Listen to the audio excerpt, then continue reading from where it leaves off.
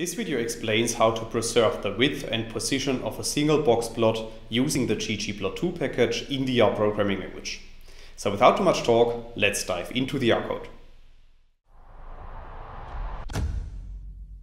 In this video I will show you an example, and this example is based on the data frame that we can create with lines 2 to 6 of the code.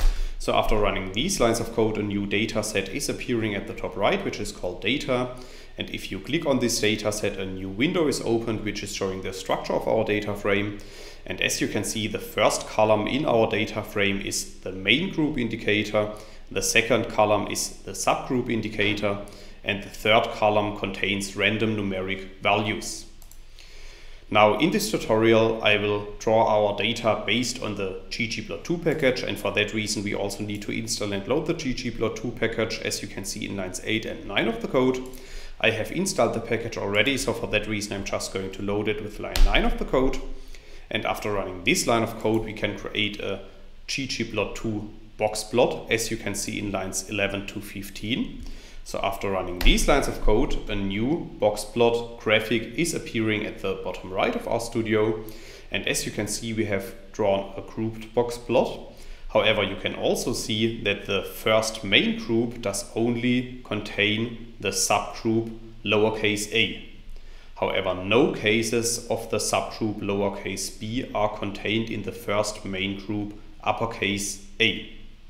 And for that reason, this first box plot is relatively large. So the width of this box plot is twice the size of the other boxes. So if we want to change the width and position of this single box, then we can use the code that you can see in lines 17 to 21. So in lines 17 to 20 of the code, I'm using exactly the same syntax as in lines 11 to 14. And then in line 21, I'm using the position argument within the geoboxplot function, and I'm setting this argument to be equal to the position dodge function. And within the position dodge2 function, I'm using the preserve argument, and I'm setting this argument to be equal to single. So if you run lines 17 to 21 of the code, you can see at the bottom right that our plot is changed. And this time the width of the first box is shown in the same width as the other boxes.